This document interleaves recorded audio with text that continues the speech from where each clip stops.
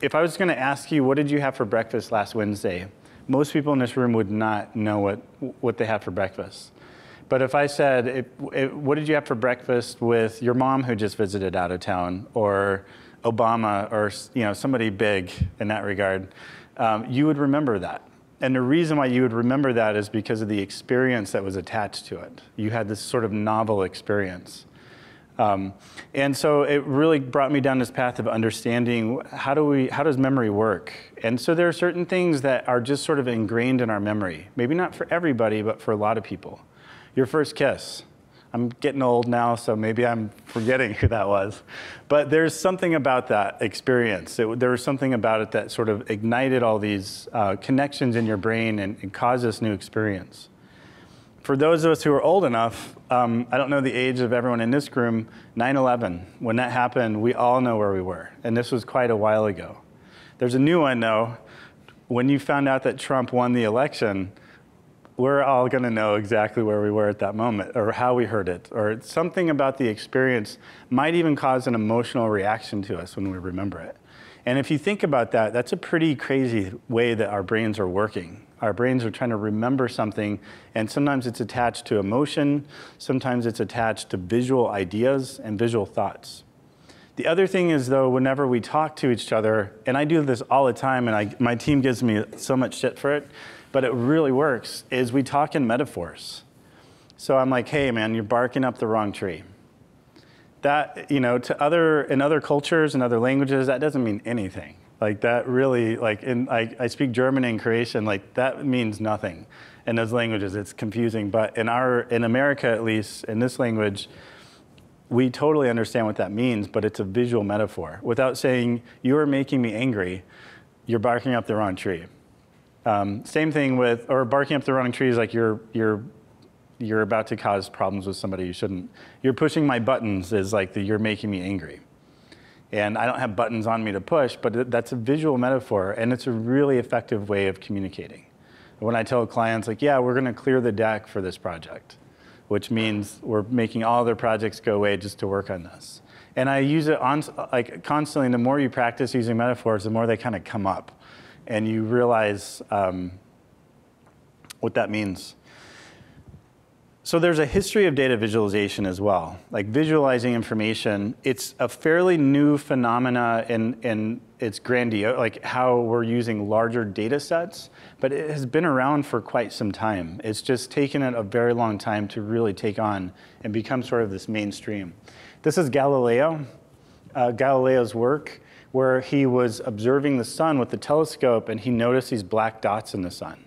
And so every day, he would mark these black dots. And what he would notice is those black dots were moving.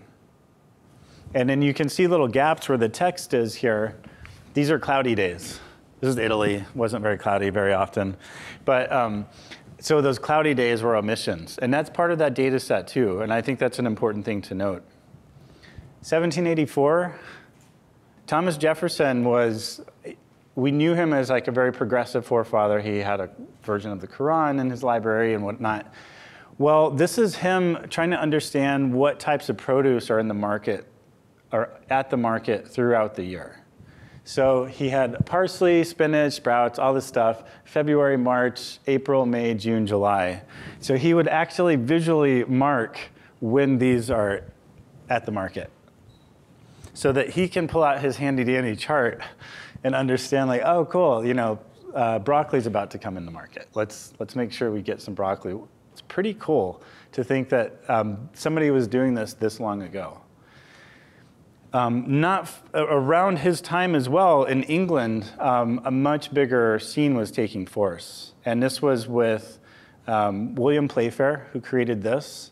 This is a water painting diagram showing the comparison between the average salary and the price of wheat in England. So this is weekly wages, and then the bar charts are the price of wheat, showing that there is a correlation between both of these. Florence Nightingale was also a super awesome person at the time. She was a nurse, and she started doing statistical diagrams. The Rose diagram, if there's one you want to look up, that she was showing the Crimean War and how more soldiers were dying in the hospital than they were actually dying in the field. And by that visualization, she was able to help get resources available to help hospitals with more effective caring of patients and whatnot. So William Playfair, just to be sure about this, the bar chart he invented and the line chart. This is the very first pie chart that he made. The cool thing about William Playfair that I like, though, too, is he was like the total punk rocker of the time. Not many people liked him. He was not very popular. He was known to blackmail people. I think at one time he ran to France to evade being arrested for some blackmailing episode. And scientists in particular did not appreciate this form of visualization because in the scientific community, it was kind of believed that if you really want to see data in its purest, you have to see it all. So the tables that he was referencing, they felt that he was only picking the important things, or cherry picking and only showing a little bit of that data rather than showing the whole thing. So fast forward to this. This is late 40s, to also kind of show where we even were in the 20th century. 1948, I'll read this out loud because I can read it probably quicker. Sirs, I have read the new Scientific American from cover to cover. And this was a time when Scientific American started producing pictures in their magazine. It articulates, and congratulate you most heartily upon it. I'm going to start talking clearer in a few minutes. I got to warm up my esophagus. And the articles are on a high level reached elsewhere, I think, only by the English magazine Endeavor. Keep this up and you will fill a badly needed place in this country. The only minor criticism that I have is that some of the illustrations in Professor Whipple's paper are a bit modernistic.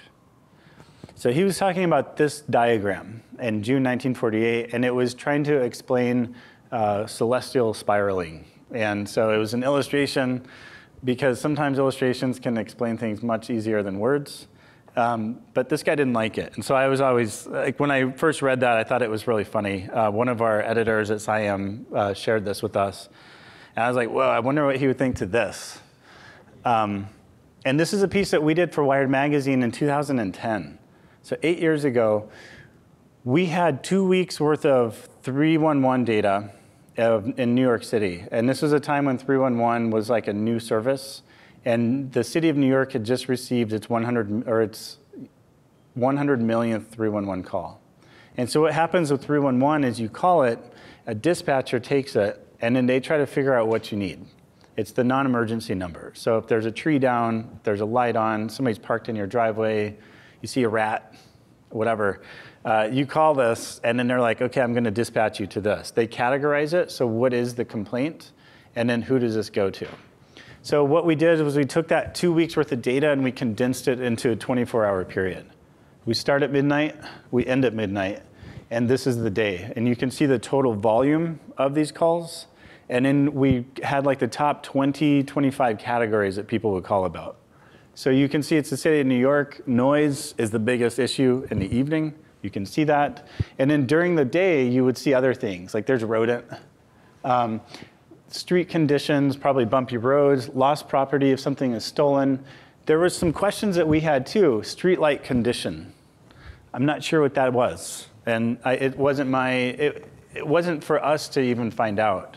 But sometimes when you're looking at data, that's the whole point, is this like discovery of like, oh, there's something, what on earth would people be calling about street light conditions?